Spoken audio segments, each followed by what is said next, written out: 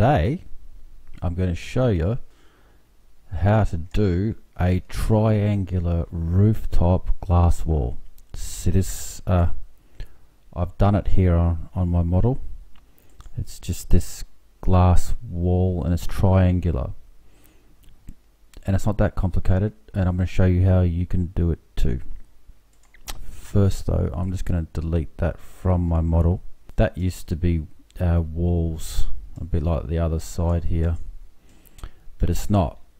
I deleted them, and now I want to put a triangle window there. So how I do that, triangle, and what you're gonna have as part of your default set of objects is this one called the fixed triangle. Ignore that because that's something I created earlier, but this is what you probably got. And so if you get that and you drag it in, it's not quite right.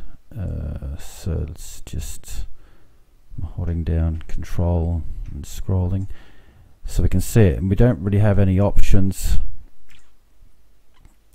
to rotate it on its side. And if I change that, for instance, it just sort of rotates it a bit like that. So how do we get that option or that ability is to, I'll just delete that, is to open a new window. We'll get that triangle object again. There it is, fixed triangle. We drag it in. Now we just export as OBJ. I'm going to call it triangle object. Triangle object. Save, and I'm just going to export the selection. Okay, let's just delete that. Now we'll import that same model. There it is, the OBJ. Import, continue, continue. And the important thing here is to leave that deselected, so that's wrong. It needs to be movable. I'm just going to call it MISC and keep it triangle object. Continue, finish. Okay, there's a triangle object. If I bring that in now and right click it and do modify furniture, I now get these extra options for rotating on the X and the Y axis. What I'm going to do is rotate it on the Y axis, and I already did this before, so I know I need to rotate it 135 degrees. There it is. That's the triangle now. Now I can just go ahead and save that now.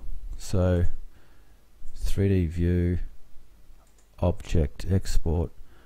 I'm going to call it triangle window 135Y. You can call it whatever you want, but that's what I'm going to call it. Save, export selection. Now close that window. Let's go back to where I was before. Now right click in here, import furniture, choose model, the OBJ, open, continue. It's already correct. Continue. I'm going to call it, I'm just going to keep it MISC, and I'm going to leave it just the way it is, movable. Continue, finish. Now if I drag that in, you can see, whoops, that is an object that is pretty close to what I want. So let's just go ahead and resize it. I'm going to find the edge, go across to the other edge. Now I'm going to make it taller, and that is pretty close. If I just tap that in a little bit, cool. now I mean, that looks pretty nice. In real life that would probably be need to made of metal, iron,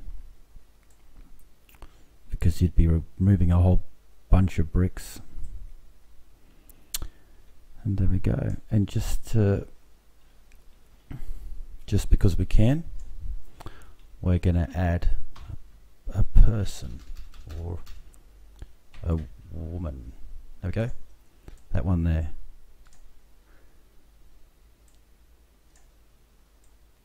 And there we go. And I think that she likes it. She's going to buy this house. So remember to like, comment and subscribe and share, and thanks for watching.